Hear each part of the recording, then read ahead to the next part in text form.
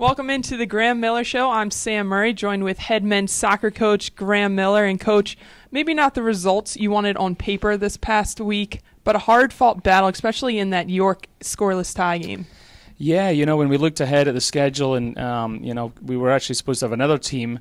I can't remember who offhand, but, York was supposed to play on the Friday night against somebody else, and then we both, would have two games. So, yeah, when the schedule came out and we knew it was Gettysburg on the Friday and then turning around and playing York, less than 24 hours later, and York was obviously rested since they were playing Gettysburg on Sunday, we knew it was going to be tough. So, the great thing that we took out of it is after a real hard-fought battle against Gettysburg, and we took them all the way to the end of the game.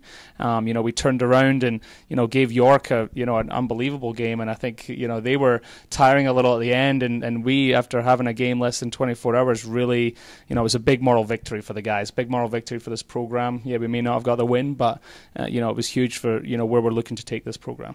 Talk about huge in that game, Jake Brown.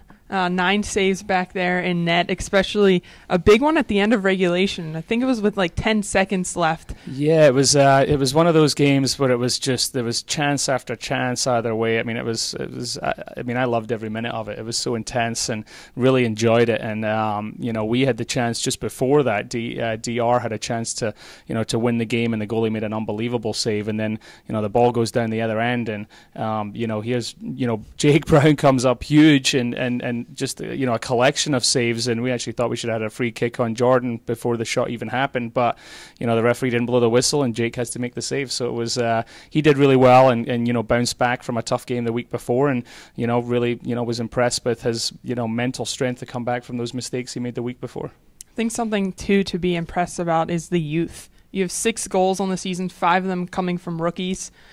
Is that something that you had planned on coming into this year? I didn't have anything planned for this year. So, no, we just, our goal was obviously to, just increase the reputation of this program, bring the culture back to being positive and try and instill a winning mentality. And the guys, they have this, never say never attitude. We haven't given up. The other thing that happened, on Friday night was the bus broke down on our way back from Gettysburg, and, we didn't get in till, after midnight. So that's one of the stories that only I'm sharing here, and not a lot of people will know about that.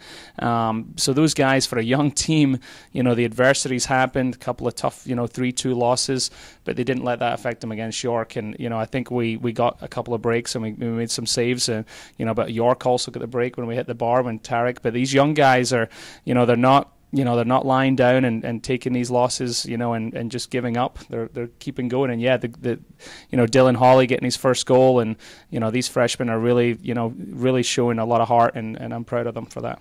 Well, the schedule doesn't get any easier for you. You welcome Randolph-Macon here to Mustangs Stadium.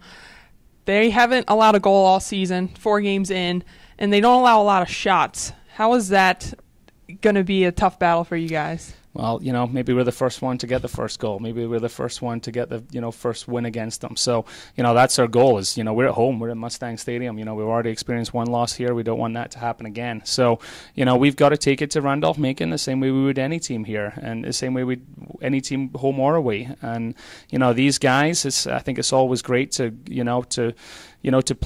play these tough teams that we're going to face in conference. Like this is going to be similar to coming up against Messiah or Lycoming. Lycoming hasn't given up much either. So let's see this test against Randolph-Macon and see how we handle it. So yeah, we're excited for it. I mean, we love to play tough competition, and we'll be ready tomorrow night.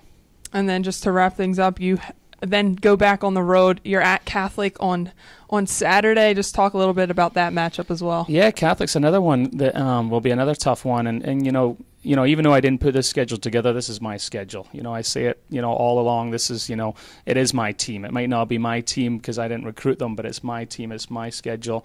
It's our program. We're gonna do the best we can. So, Catholic plays St. Mary's on Thursday, so they've got a tough one against St. Mary's on Thursday, and we'll be able to watch that. And then obviously we turn around and play them on Saturday at their place, and they're just coming off. They had a really good result on Sunday where they tied Haverford, who was number 18, and tied them 1-1 up at Haverford. So, they're another tough team, and that's okay because that's what we need to do to get better and compete with these tough teams. Well, we wish you the best of luck. Hopefully a few horns Wednesday night, too. That would be nice. Thank you. He's Graeme Millar. I'm Sam Murray. You've been watching The Graeme Millar Show.